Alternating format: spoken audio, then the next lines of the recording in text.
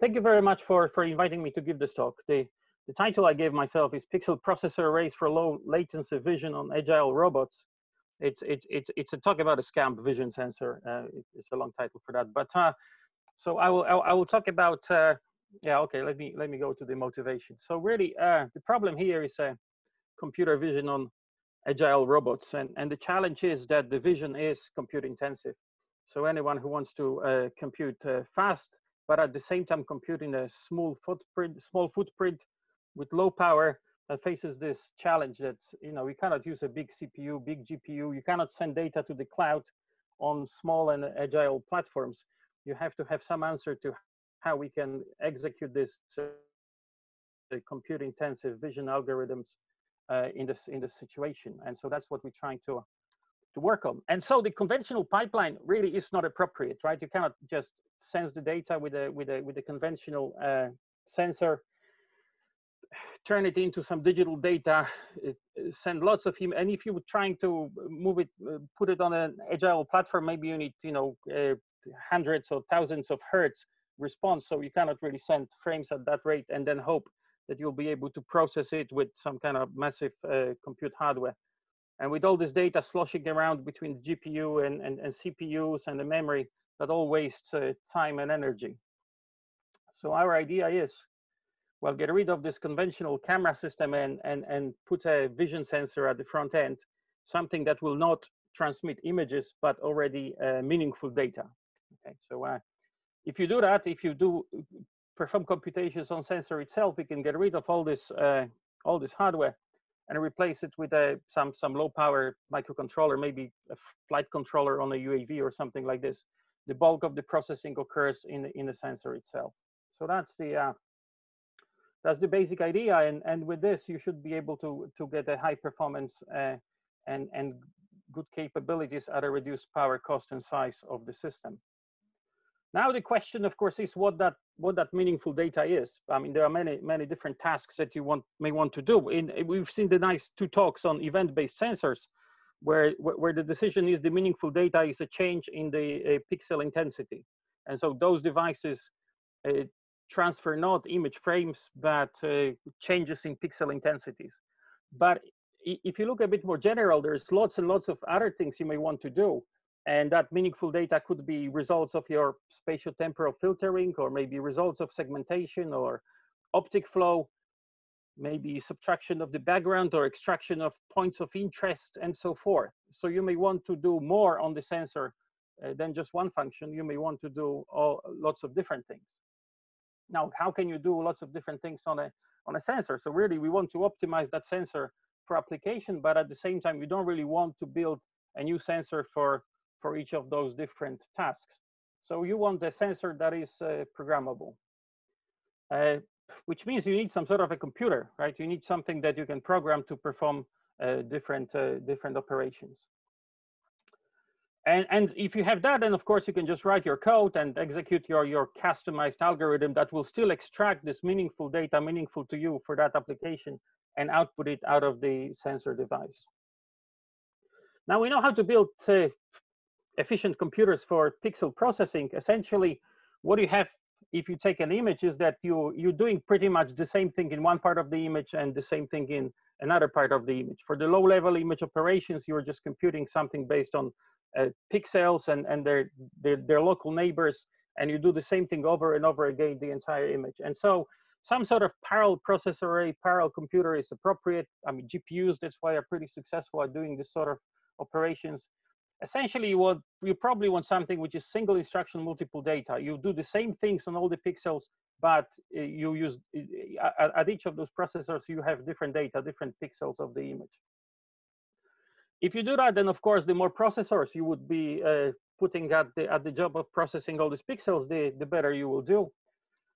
Ultimately, in the extreme version, you could have a processor per pixel in the image. And so this is the problem is what some people call embarrassingly parallel. You have lots of parallelism in a problem of pixel level processing. And so you could have a very huge number of processors. So that's what we're trying to do, but not only having a processor per pixel, but actually trying to put the processor inside the pixel of the image sensor. So the basic premise is that we can integrate not just the processing and memory, but also integrate that with the sensing in a very tight architecture. So that's the basic idea of a vision sensor, which will it's like an image sensor chip, but in the chip you have photo detectors as well as processing circuitry next to the pixels. Those processors are very generic, right? They can do any task. So the entire system really takes the light and turns it into whatever are your things of interest, the features, descriptors, locations. There could be events, there could be kind of temporal events, but it could be all sorts of other things as well. And so then if you have a pretty generic processor in each pixel, you can just write one program to do one job and write another program to do something else and write another program to do yet another thing. Now, the challenge, of course, is to put from point of view of designing the system is how you put a functionality, which there needs to be some ALU, some logic unit. There has to be some local memory. There has to be effectively an entire processor inside one single pixel of the image, and then you replicated that all over. And in my group, we've been working on methods for doing that. I will not talk about the actual design. I will show you this. The examples that I have in this talk are all recorded with a SCAMP 5 vision chip. It's an array of 256 by 256 processors. So in terms of pixel resolution, it's not very high resolution. In terms of a number of processors, that's a reasonably high number of processor cores. There are 65,000 processor cores on this chip. So, and again, we kind of trading off the resolution for the frame rate almost, so pretty much like with my slides here. So the clock of a single processor is pretty low, but because of a very large number of processors, the overall performance of this compute system is quite high. And so the figures are about 600 gigaops at about a watt. But it also has to be said, this design is in a very old silicon technology. It's 20 years old technology. So there is a 20 years of Moore's law that we could still exploit to make it go faster and more power efficient.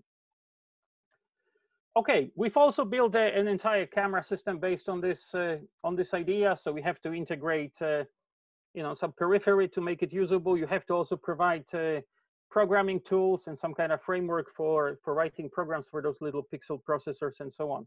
So we've put a lot of effort into trying to make that reasonably usable. I mean, as much effort as you can afford within the constraints of academic projects. And I just want to show you some of the examples of things that we've been doing with this.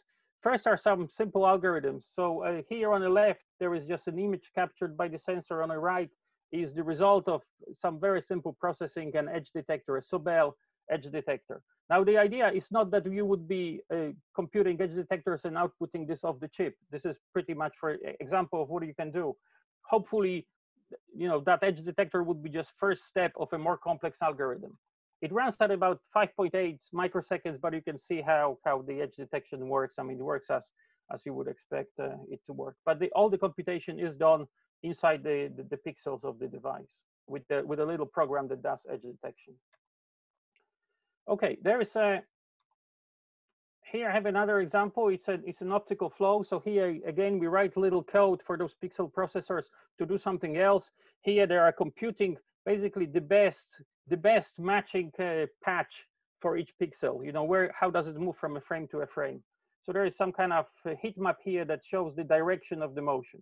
So it's a block matching optic flow. Now it takes about 0.4 milliseconds to compute. So again, you probably want to use it not on its own, but as an input to some further processing stage. Here is something maybe a little bit more interesting. We run a corner detector on. So it's again a little program in this pixel processors that runs a corner detector. I'm showing you on the left, there are the results of those corner detectors shown with green squares, and there are those rainbow tracks that show how those corners move. So we are actually recording more points than we are showing frames. So the frames are about 60 frames per second. We're showing the recorded corners at 480 frames per second. you can do even better if you don't output grayscale images at all. So we just forget about grayscale images. We don't want to see them. All we want to see is the points. So if you look at the right, we are extracting those corner points without showing the images. And again, I'm moving this kind of camera pretty fast, and all those tracks are showing all the points that are actually being recorded and returned by the system. So we are extracting key points at 2000 frames per second. And we have a very low data rate because we only output the address events. We only output the coordinates of the points of interest. So with a pretty low bandwidth, we output some relatively complex information, the locations of the corners in the image. We kind of tried to push it as far as we could, and the fewer points you are returning, the more you compress the data on the sensor, the faster you can go. So here we implemented a system where we are just extracting one point of interest from the entire image, which is a location of a closed object, as opposed to an open object. And we are spinning that wheel on the end of a Dremel drill, and we are trying to extract the coordinate. And we were able to demonstrate doing that at 100,000 frames per second. So at 100,000 frames per second, we are looking at the image, capturing that, finding out a circle among the C's, and finding out a center of that, and sending out the coordinate out of the sensor. So that's the only thing that is being sent per frame, the coordinates of the point of interest. Okay, there's a bunch of other things you can do if you take this idea of a subframe computation. So you want to do a lot of computation before you output something. Some basic things like high dynamic range. A nice way of doing this is just capturing images at lots and lots of different exposures, and deciding, what gray level you eventually want to output through some tone mapping function. And so, at the short exposure, you only see things that are bright. At the long exposure, you see the things that are in the shadows. If you combine them in some clever way, you can see everything. And there is a nice algorithm that achieves all that using a tone mapping, and it doesn't take any time at all, except the time that it takes to integrate the image. So the longest integration time, during that integration time, you're actually computing for the frames that were captured at a shorter integration time. So at the end of the integration, you have a full tone mapped image. All this work has been done by Julien Martel at ETH Zurich. I have a few things that he has done with the sensor chip. Another thing that he worked on is depth from focus. It's a monocular depth system where essentially we have a liquid lens that oscillates at 60 hertz, and during that oscillation, so that liquid lens changes the focus of the camera. So you can see on the left, those 4 little images show the images at different focus. So we will capture 128 images like this at 60 frames per second. So effectively 7,000 frames of images that we are capturing, processing that to find at each point, at each subframe, at each 660 FPS frame, we're finding in the image which areas are sharpest at which time. Okay, so as you change the focus from near focus to far focus, the things will come into focus. First, the things that are near, and then the things that are far. If you find out the time at which things are most in focus, you find the depth, you find the distance to those objects. So we can create depth maps at 60 hertz with just single camera. And so it's a purely passive system. There is no laser being emitted. It's a very nice solution. Another thing more recent that Julien has done now, the previous work was done at ETH. This one is done at Stanford. It's programming individual pixels. Because we have all these processors in pixels, we can do this. We can program individual pixels with different exposure times. And so you can run an optimization algorithm that decides what exposures you should be running in different pixels, and how to reconstruct that data that is effectively obtained by the sensor to achieve whatever is that you are interested in. So example here is of a high-speed imaging, where we are, where he has trained the network to reconstruct the high frame rate images from the low frame rate data given by the SCAMP chip, where each frame encodes different integration times in different pixels. So we have a captured image here, and from that image you reconstruct a whole series of sub images. It's a very nice framework which can be applied to doing different things as well.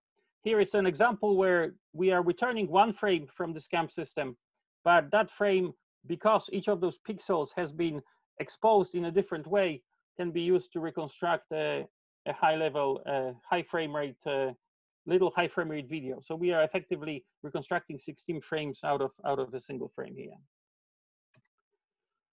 Okay, some other things that we've done, and the other examples here I have are done by Laurie Bose at University of Bristol. So they've been also using SCAMP camera. This is an implementation of a very simple CNN. So we're trying to implement deep learning methods entirely on the chip or entirely in the camera. Here we implemented convolutions and the max pooling and the ReLU layers, and then we implement a simple MNIST digit recognition that again runs entirely on the camera. Another thing is visual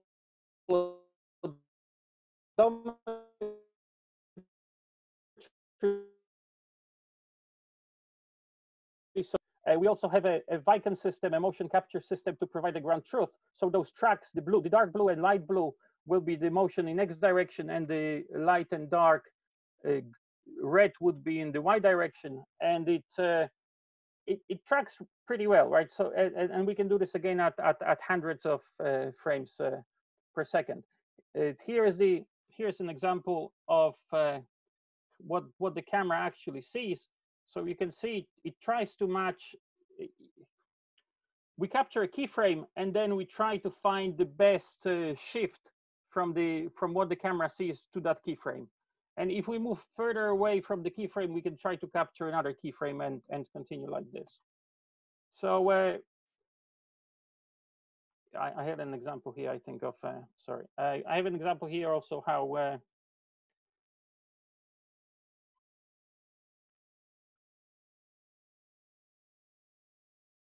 okay. Sorry about that. I think my computer has just crashed. It may recover. I will be happy to take questions, because I think my PowerPoint is just crashing. But I've seen that before. It usually recovers. So I was curious if yeah. I mean, you showed an example with neural networks, and some other examples with more low-level computation. So it seemed to me like yeah, neural networks is kind of hierarchical. So I cannot see how can it be done in like small processors right in the pixels, because you need them like yeah, other layers that process the output of the first layers. So yes. So yeah. Okay. So yes. So the initial layers in the neural network are pretty much convolutions. So these are pixel parallel. So we're running a bunch of convolution filters in the first layer.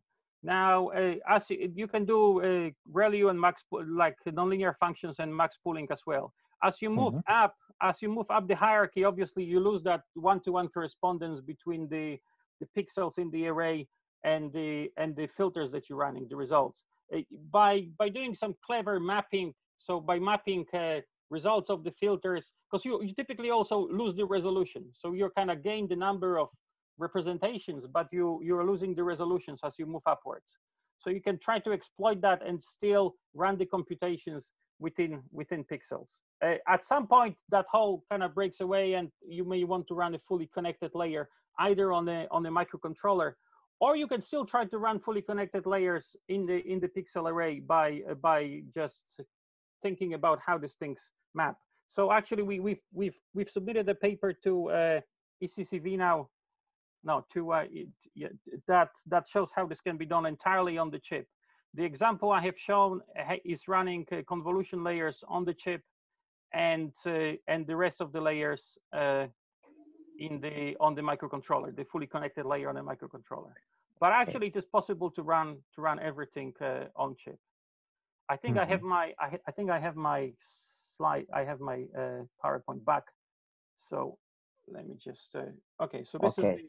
this is the CNN, and this was the odometry. Let's just skip through this. Okay, now here is here we also play with the robots. So we put this system onto a car. Here the task was to detect gates which have certain symbols drawn above them and go through the middle of the gate. So again, the whole vision processing is done on the sensor. It looks for those signs and tries to go under a particular symbol. Another another application that we could go. So actually, it was probably limited mostly by the controller, not by the vision processing speed. Here we just have symbols that tell the car to go left or right, and that can run a little faster. And the recordings at the top are done with the conventional camera, so you simply just see what you would see with a webcam. We are running much faster. We're running at, again, maybe 1,000 frames per second, the entire processing, so that we can do things in an agile way. We have a paper in this conference which is on sort of slightly different approach to doing a neural network obstacle avoidance. We are running some feature extraction algorithms on the vision sensor, the ones that we know are non-trivial but are quite easily implemented on the chip. So we running some motion detection, so some kind of ad hoc spatial filtering, and some feature detectors. And for each of those filters, we produce a summarized measure of what's the amount of those features, or something about those features in a large receptive field. And so we output only that summarized information. So basically we output 10 receptive fields, 10 numbers for one filter, and then 10 another numbers from another filter, and so on. And then we train a neural network on the output of those filters to do something. And in this case, we train the network to replicate the outputs of proximity sensors, like conventional proximity sensors. We've trained the network to do this. So, and then purely on visual input, we are running a car around the corridor, and it's a simple reactive controller that kind of replicates what the car would be doing if it had proximity sensors. But again, this is a purely passive system which only uses vision. It does crash sometimes, but here we go. Okay, and finally, I want to show you this results, which is from putting this systems onto UAVs. So here we mounted this on a UAV platform, and here we are running a code that tries to detect the gates, and then the controller flies through the gates. So again, all the vision computation is done on SCAMP chip. I'm not quite sure it's probably something like 500 or 600 hertz that the vision computing is being done. But the bulk of computation is done again on the vision sensor, so the controller has a relatively easy job. This actually next slide shows so we never output any images. Even those binary images are only output here for the purpose of debugging. Actually, all you output is the locations of the gates and their orientations. So entire computation is done on the sensor itself. Okay, so that's really the summary of my talk. Okay, the kind of sensor that we are working on is a sensor in which each pixel has a kind of simple but fully fledged processor, let's say. The processors that can execute user code, and so all computations is done on the sensor. Only meaningful data is read out, and that meaningful data may be, whatever is meaningful to you, you can write your program. By doing this, we can achieve high speed and low latency in a compact system, which at the same time is quite easy to program, because the programs that you write for those, you have to figure out how to do this on pixel level, but they're quite conventional programs. And just the acknowledgement. So the Manchester team, so Steve Carey, Janning Chen, Alex Lopez, David Barr, there are people who work on chip design. Most of the applications are actually done by our collaborators. So most of the movies and I've shown are coming either from the University of Bristol or from Julien Martel at Zurich or Stanford. and the funding is from a UK research council. Thank you very much. Okay, thank you very much, Professor Dudek. Very interesting talk. So we have a couple of questions. Augusto is asking, what is the size and the weight of your sensors? Well, the size and the weight, the actual chip, okay, it's a silicon chip. It's a 10 millimeter by 10 millimeter silicon. Once you put it in a package, that becomes a little bigger. Once you build a camera around it, that becomes even bigger. And I guess the question is how well you engineer it. So our camera is it's about, I think, 200 grams or something like this. But it's more of a kind of engineering problem on how to make it smaller. Mm-hmm. Okay, so Juan Pablo is asking, is the SCAMP 5 available for purchase? It's not available for purchase, but it's available for collaborations. So we are quite happy to we have not a huge number of, it's an academic project. It's not we don't have a huge number of systems, but we have some that we are happy to share with others if they are doing interesting things with it. So if people have ideas of what they would like to do, please talk to me, and we maybe, I mean, it may be difficult this week because we are all locked out, but at some point we may be able to lend you a system to do experiments with. Mm-hmm. Okay, and another question, what is the pixel pitch? What is the maximum pixel density you can have? Okay, so on SCAMP 5, the pixel pitch is 32 microns. 32 microns. So it's so that in a sense that kind of limits what sensible resolutions you can have with sensible size of a lens. This chip, however, has been again fabricated in a pretty old silicon technology. If we had access to technologies like Prophecy has with a Sony sensor on top of a processor chip, then obviously we could shrink those further. Mm-hmm. Okay, and yeah, another question, can a pixel communicate with their neighbors or with every other pixel? Yes, that's right. So pixel can talk to its nearest neighbors. So you can fetch data from your one of your 4 neighbors. And of course, if you want to fetch the data, very often what we do is write algorithms that operate over larger local areas. But you can just pass data. So one neighbor passes to another and another over a few clock cycles. You can gain access to a data from a small neighborhood. Mm-hmm. Okay. Okay, so if there is no other questions, yeah, let's thank again Professor Dudek.